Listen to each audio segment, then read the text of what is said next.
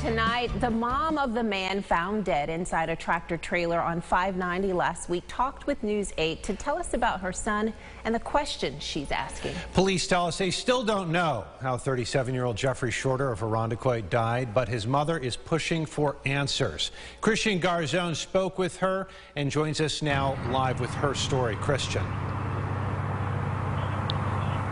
Well, Adam, his mom, Susan, said Jeffrey had taken a 2-week vacation to Florida, came back, and was in his truck on his way to pick up someone for work. But there are things Susan feels are out of place. The truck being on the side of the road for 24 hours and the window all the way down has her left wondering. Last week was a day that I'll just never forget. It's embedded in my life, and I don't even know why it happened.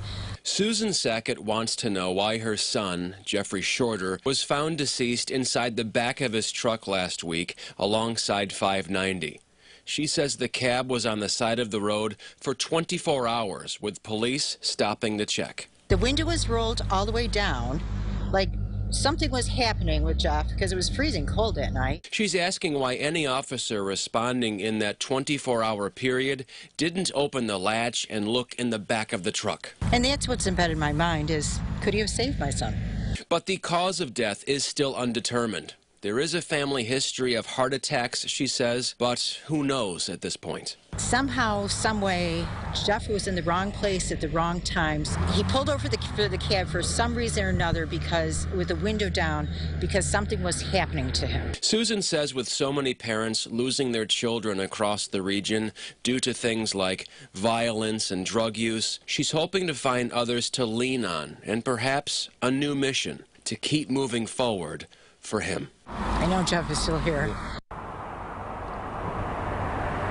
And Susan told me she still messages Jeff every evening, wishing him good night. Their bond, she says, is still close and eternal. Live in Rochester, Christian Garzone, News 8. Adam, Teresa, right back to you. All right, Christian, thank you. What a sad story. Susan did tell us Jeffrey's funeral is now scheduled for next week.